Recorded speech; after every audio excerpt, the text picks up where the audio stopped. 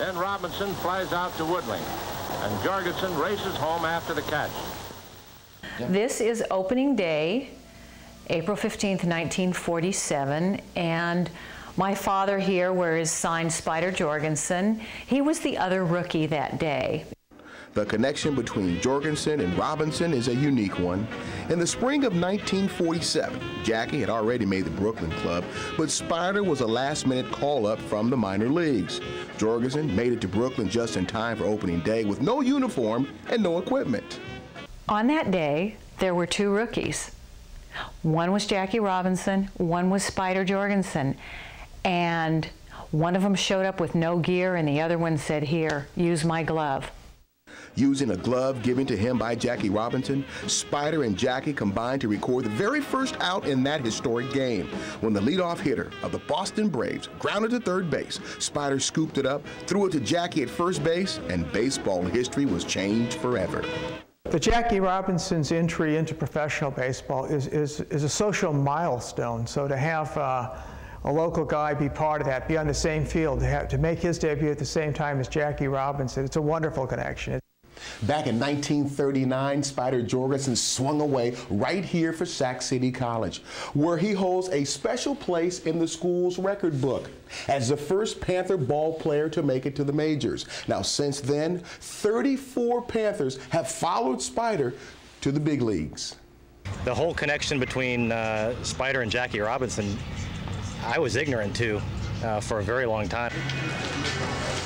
Andy McKay has been the head baseball coach at Sac City College for 9 years. He keeps this famous photo of the 1947 Brooklyn Dodgers infield in his office.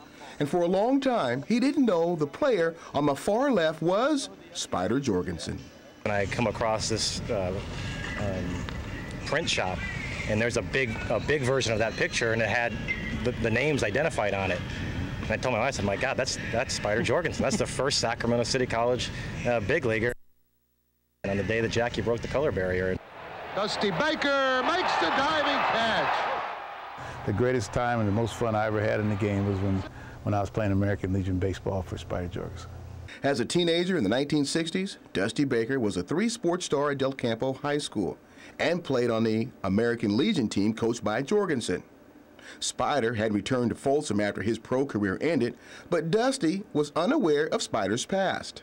Because he never told us he played for the Dodgers. Nobody ever told us that he played, you know, big league baseball.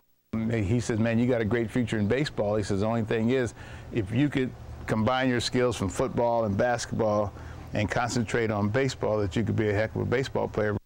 And Spider was right. Dusty's 18-year major league career included 2 All-Star berths and a World Series title in 1978. As for Spider, he spent the last 30 years of his life as a scout, mostly with the Chicago Cubs. During the 1990s, he was inducted into the Sac City College Hall of Fame and the Brooklyn Dodgers Hall of Fame. A resolution in the State Assembly honors Spider for his life's work. When he died 3 years ago at the age of 84, Spider was the longest surviving member of a famous infield that made history 60 years ago. And he probably had no idea that day how big that day would end up becoming in terms of just the social context of the country. I didn't really pay much attention until many, many years later that there was this moment in history that probably gets more focused today and every 10 years than it did back in 1947.